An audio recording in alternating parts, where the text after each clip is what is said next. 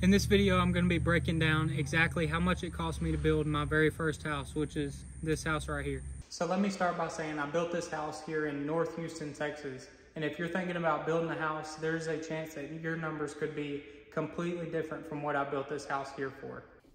Before I start explaining the numbers, let me make it straight. I was the builder on this house. I purchased all the material myself, and I handled all the subcontractors myself. So if you're thinking about building a house, and you're thinking about hiring a general contractor or a builder company to build you a house, your numbers are not going to look like this. Also, I built this house using strictly cash out of my checking account or a credit card. I did not work with a bank to obtain a loan of any sort to build this house, so I avoided any interest and fees from a bank. So the numbers you're about to see on this checklist are exactly what this build cost me to build it start to finish. So about 3 months ago, I put together a building budget for everything it would take to build this house from start to finish. And I also made a YouTube video on it, and I posted it. And I told you that I guaranteed it would be somewhere around 98% accurate. Well, come to find out, as you can see in the thumbnail, I blew the budget. So this is what that budget looked like. I've already made a video on it, so I'm not going to go over the budget in detail. But I did want to show I budgeted for $198,590.81. And throughout the course of the build, I made a cost tracker. It looks the same as the budget, but essentially, instead of putting the estimated cost, as soon as I incurred that cost, made that paycheck to the contractor or paid the bill to the supplier, I came over to this total side and I listed what that cost was that I paid. So in this cost tracker, I accounted for every single penny that went to the build from the time I purchased the lot all the way to the time that it's now complete. So this is 100% accurate. So I did this cost tracker, tried to do it in chronological order as much as possible. There may be a couple things out of whack, but let's go through the cost tracker and see how much over the budget I decided to go. So first was the lot purchase cost. I already made a video on the lot purchase, but essentially I purchased 2 lots for $54,000 under one transaction, and I only built on one of the lots, so therefore my lot purchase cost was $27,000. Next is the soil report. This is what I had to purchase. Had to get a person to come out and do a soil test. They drilled down like 30 feet. Actually, not 30 feet, a little less. But anyways, they drilled down, did this core, took soil samples, sent them off to a lab to do test on them. Then they generated this soil report, like 10 pages. I paid $850 for that report. And that is the report I took and handed in to an engineer to be able to generate engineered and architectural plans. So I paid $4,800 for architectural plans, and that is essentially these right here. I don't know if they're upside down or if you can see them or whatnot, but this is the plans right here, and I'll tell you exactly what these are if you don't know. So yeah, you get that. So plans are essentially the blueprints down to the 1/10 of an inch that subcontractors will use to figure out how they're going to build the house, and then also what I'm going to use to figure out how much material I need to purchase to build the house. So I paid $4,800 to an architect who drew up the plans and then also sent them to an engineer to put his stamp of approval on them. So $4,800 there. Next is surveyor. I paid $1,050 to a surveyor that made up of, I think, 3 trips for them to come out and do some different things throughout the process of the build that I required. So $1,050 to a surveyor. Next is insurance. For the build, I got builder's risk insurance policy. I paid $400 for a 6-month policy. This policy would cover something like if a framer was on the house smoking a cigarette, taking a break, and threw off his cigarette and landed by a gas can, caught on fire, burned the house down, something like that. It would cover instances like that. So $400 policy on builder's risk insurance. I think it may even cover like material theft or something, which is a big concern for builders. Anyways, $400 for builder's risk insurance. Next is MUD. I put MUD. I think that stands for Municipality Utility District. Anyways, they're the ones who supplied the sewer tap and the water tap. So they provided water and sewer to the lot. And then also I had to pay them a builder deposit and some other fees and whatnot. So $7,880 there. Next is portable toilet.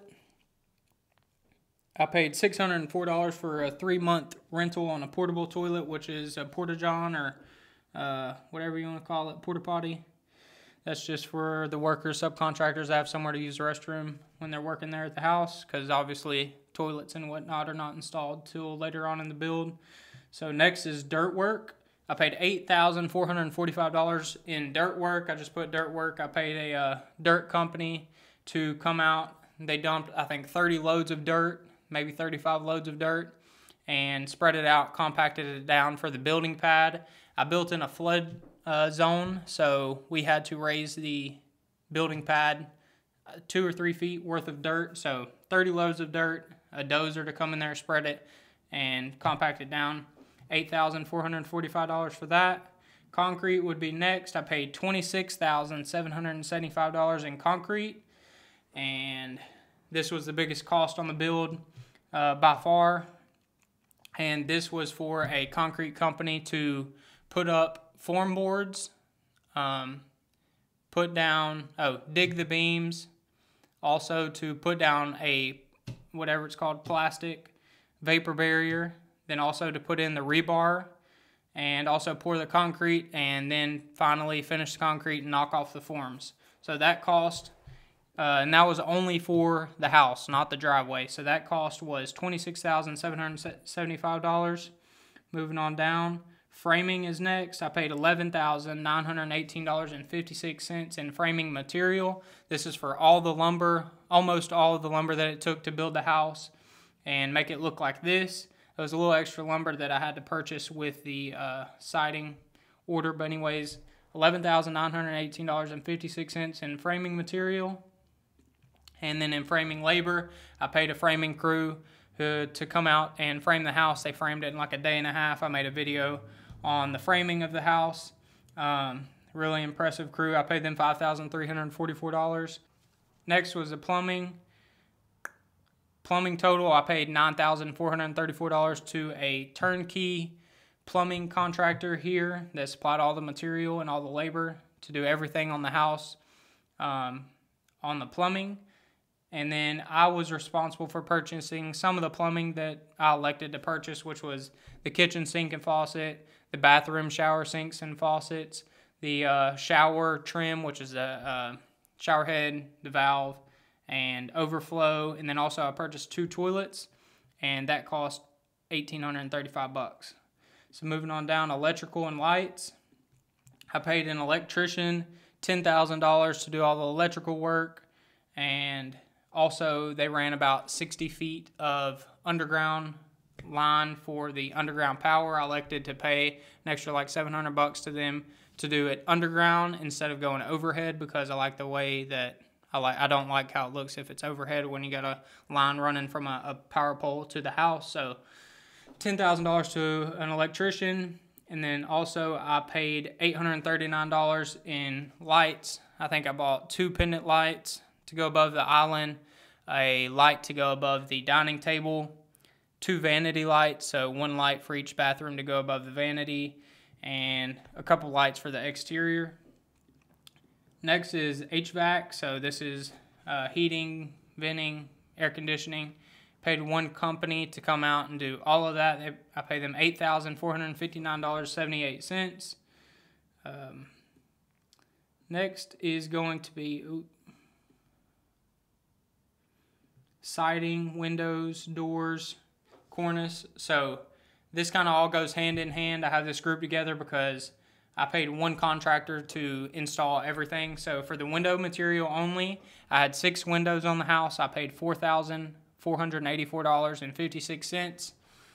Windows can vary very widely in cost, and I had a combination of casement windows on the front of the house And then single hung windows on the back of the house, $4,484.56.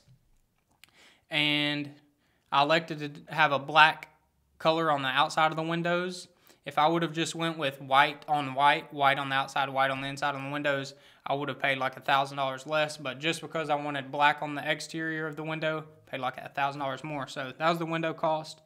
Exterior doors, $1,116.41. These are, I think they were fiberglass doors. Bought those from McCoy's Building Supply. Moving on, siding and cornice material. So this was $5,389.06. So the siding material was all of the James Hardie fiber cement siding. Also the soffit, fascia, and 1x4, wherever those had to go. So $5,389.06 there. And then last but not least, I paid one turnkey contractor. It's common, seems like it's common in the new construction world for a siding contractor to also install the exterior doors and the windows, the fascia, soffit as well. Paid them $3,808 to install all of that. They were only on the job for about 2 days, so that moved by pretty fast. Next is the masonry work. I paid $2,976.45 in the brick for the material, which was the brick, the block.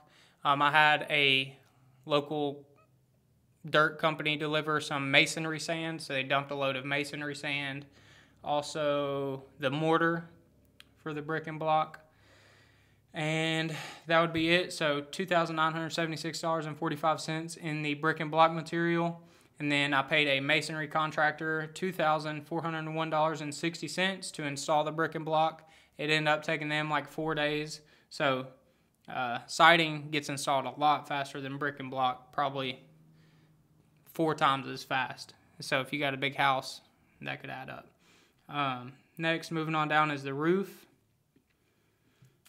I myself am a roofing contractor, so my roofing supply store, which is ABC Supply, they shipped out the roof decking and the shingles, and I paid $3,200 or $3,020 in roof and decking material, and then in roof labor, had 4 guys out there. They decked it and shingled it in one day, flashed it for $1,565.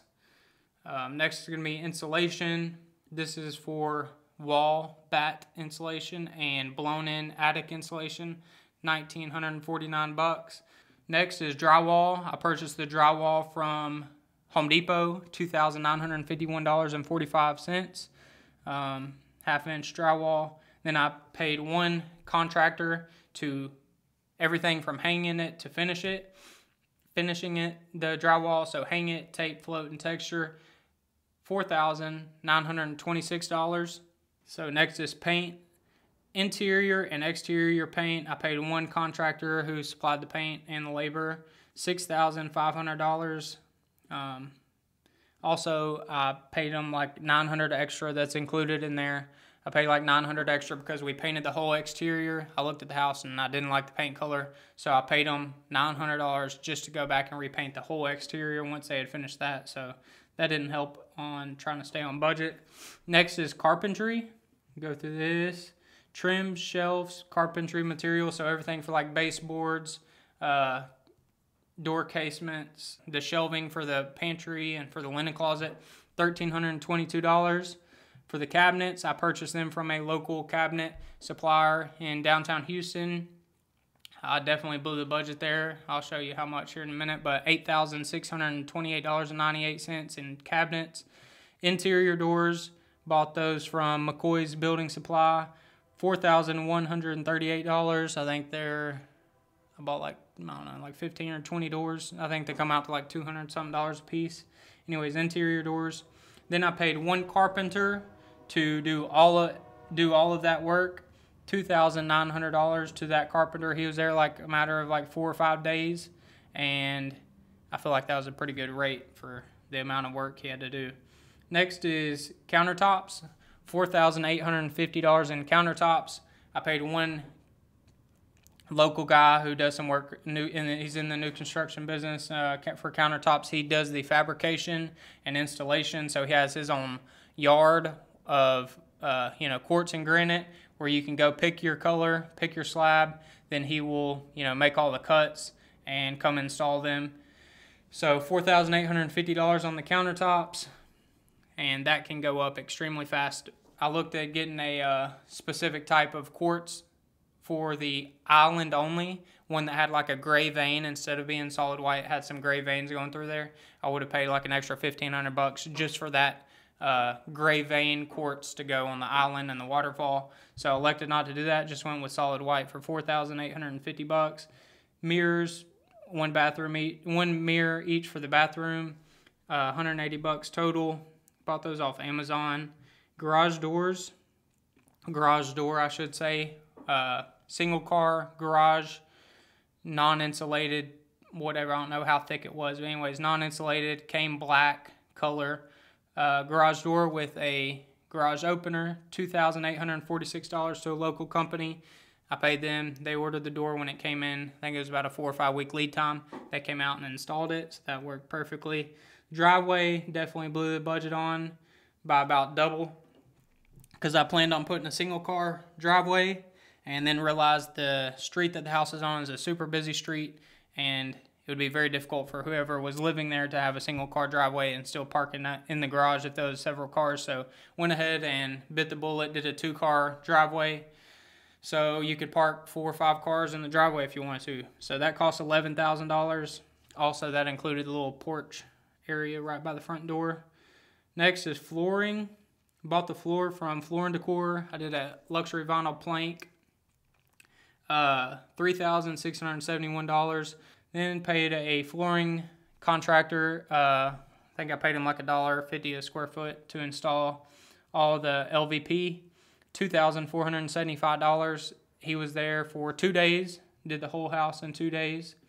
Really did the whole house in like 1 day, and then did the stairs the next day. So next is bathroom tile. Put tile in both bathrooms. Bought the tile from Floor & Decor as well. Paid $1,955 in material. That's the tile, the grout, the mortar, the black trim pieces. Anyways, so $1,955 in material. Then paid one contractor $2,600 to install it. Took him like 3 or 4 days. He was pretty slow, but he did it all himself. He might have had one helper, but that was fine if he was taking his time. Next is railing. Did one little rail outside the front door, and then also did some railing going up the stairs. Paid $2,150 to a custom fabricator guy who's got a little shop here. He custom fabricated them for this house. $2,150 there. Landscape, I definitely blew the budget on as well. I didn't account for having to put a retaining wall in the back. So that was a cost that I had to incur that I didn't think I would have. So $7,225. Paid one contractor. He did the final grade, which was very meticulous final grade because of where I'm building the house. They wanted some very prominent swells and ditches for the water to go where it needs to go. So the final grading, the sod, he did a little walkway to the front door, the flower beds and the plants, and then the retaining wall in the back, $7,225. Propane tank was a cost I had to incur. Unfortunately, I paid $2,731.72 for a propane company to come out, set this tank, run a line to the house, fill it up full of gas. $2,731.72. Now, this is a cost that on the next time I build right next door, I will do all electric appliances. In this house, I ended up doing like a propane water heater, propane furnace, and that was stupid because now I had to put a propane tank there. Next time, I'm just going to do all electric. I won't have to put a propane tank and have to worry about keeping it filled up in the future for the tenant and whatnot. So next is dumpster and trash haul off. I did 2 separate dumpsters. Got a dumpster set. It got filled up after we framed the house, so then I had to have them deliver another one. Once that one got filled up, right before we had to pour the driveway, I had to have them move that. So 2 dumpsters and then trash haul off. I had the garage filled with trash at one point where I hired a trash haul off person to come in there, get all that, and haul it off for $250. So that totaled $1,641 in trash, dumpster, and haul off. Next is appliances. I only installed a dishwasher, a range, and a range hood. That cost $1,809.19. Didn't feel like installing any other appliances. I'm just going to let the renter supply those. Fake plants right above the front door. I elected to go ahead and do this little modern feature and ended up putting some artificial plants there. This was a $700 cost that I had to incur, so hopefully those fake plants stay green and stay looking good because I don't want to have to replace those. Anyway, $700 cost there. Next is address numbers. I just bought this little custom deal off Amazon with the address numbers for $130. I paid some cleaning ladies $400 to come and clean the house once the house was all complete. Get one final good clean on the house. House plan prints, so $72 for a local marketing printing company to print these plans. They charge like $10 a set or something, and I got like 7 sets, so $72 there. Water and electric bills, $254 in electricity. It was mostly electricity for us to set the temporary pole. That's where contractors would plug into that temporary electric service, and I would get charged for that electricity. So $254 there. Then that is it for the cost. Moving down, I had a refundable builder deposit from the utility district that I mentioned earlier, and that amounted to $2,575, so that's a negative charge there. I get that back. And also credit card bonus and rewards. I just counted this. I got a new credit card for this build where I charged like $60K on that credit card. So I got the initial sign-up bonus plus the other 2% or whatever. So I got a total of $1,800 in credit card bonus and rewards. And I put it on there because, hey, you could do that if you wanted to, and I did. So that brings the grand total to $226,000 and $226,026.53. So I went over to the budget from $198,000 right there to $226,000. So I went over budget by about $28,000. So I thought I'd just mention kind of why I went over budget. One of the biggest things was the landscape. You see, I paid $7,200. Well, I only budgeted for $4,200. One of the big things was the retaining wall that I paid like $2,000 for in the back of the house, which I didn't want to pay for, but I needed it there so my house doesn't fall down in the future. So there's a big one. Also, one really big one is going to be the cabinets. Probably the number one thing I was the most clueless about before I built this house was cabinetry. I accounted for or budgeted for $2,500 in cabinets, and we may have not went with the cheapest cabinets on the build, but as you can see, I paid $8,628 for cabinets. So that's about $6,000 under budgeted. Now, all the rest of it was kind of here and there, a couple $100, I'm sure, over budget. One of the biggest things as well that I did not help is that my foundation contractor, when we were forming the foundation, he formed the foundation 5 inches wide on both sides of the house. So, with it being wider than anticipated, I had to make up with all that in extra material. So extra concrete, and as it goes up, extra framing, extra lumber, extra all that stuff. So extra material to build out that extra square footage that was not accounted for.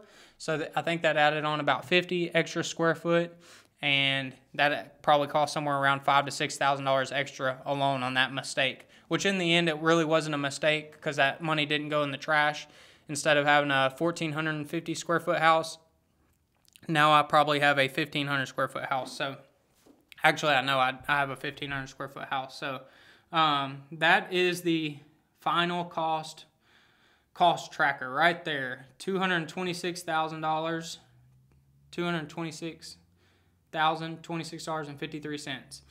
So since we're talking about cost, I figured I'd go ahead and explain how much it cost me to build this house per square foot. So I had a total cost, including the lot cost, on the build of $226,000. So if you subtract the $27,000 lot cost, it gives me a total cost of $199,000 on the build, the house itself. So the house was comprised of 1,500 square foot living space and 400 square foot of garage space. So if you divide the total square footage, which is 1,900 square foot, if you divide $199,000 divided by 1,900 square foot, it gave me a $105 per square foot building cost on this house. So that's it for today's video. My next video is going to be on the investment aspect of the build and how much the investment has made me this far and how much it'll make me moving forward. So if you're interested in watching that video, then click right here. Thanks for watching. Make sure to like the video and subscribe.